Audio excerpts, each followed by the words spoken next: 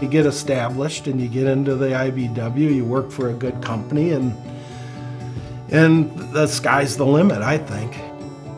Greg's a pretty simple guy, really. I don't need much to make me happy. As long as my family's happy and my kids are doing okay, then I got no complaints. Being in this trade has allowed me to do so much more with my kids, and it's allowed me to have a great life of not worrying, you know. I had demanding kids, I guess, in a way. I mean, I had kids that had dreams like any kids do. We always wanted to be the parents to allow our kids to dream, but help them try to fulfill their dreams.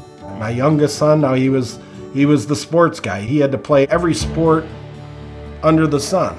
The physical sports, there was chance of injury. So my son, his senior year in high school, was in a lacrosse tournament. We were up in Verona, Wisconsin, just outside of Madison.